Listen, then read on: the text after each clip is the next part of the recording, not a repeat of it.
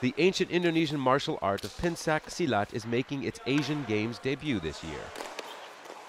It's one of several sports during the 2 weeks of competitions that is unique to Asia, and one that few outside the region have ever seen before. But the coach for the Malaysian team is confident that's changing, and being an event in the Games will help. This is the first time Pencak Silat is in the Asian Games. I'm proud and I hope it will continue to be a tournament sport in Asia.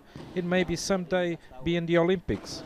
There are thousands of Pencak Silat clubs across Indonesia. The head of this local one here in Jakarta feels that the sport's exposure in the Asia Games grows recognition and interest globally. Dedi Purbaya also says that the sport is expanding in its country of origin too. It's now mandatory at all schools.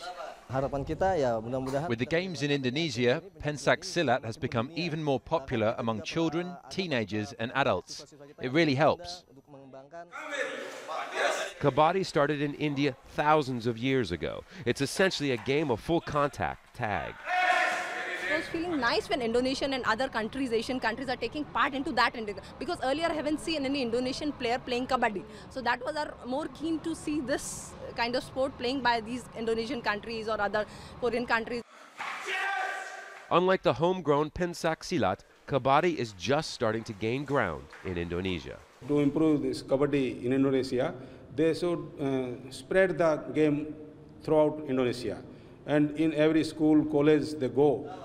The Asian Games allow these lesser-known sports the opportunity to share center stage with widely popular sports like football or basketball, giving athletes of all ages the opportunity to experience something new, either from the sidelines or on the pitch. Scott Heidler, Al Jazeera, Jakarta.